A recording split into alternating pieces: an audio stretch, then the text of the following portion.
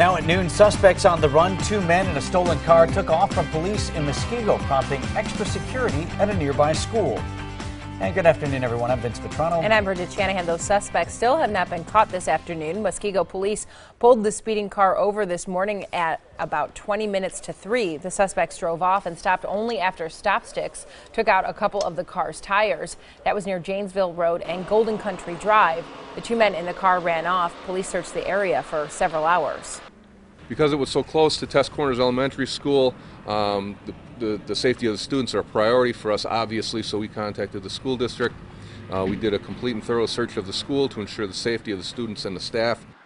Investigators say the car was stolen from a dealership in Glendale and believe the 2 men are from Milwaukee. Police say Muskego does not have a reverse 911 system, so people who live in the area were not alerted to that search. Milwaukee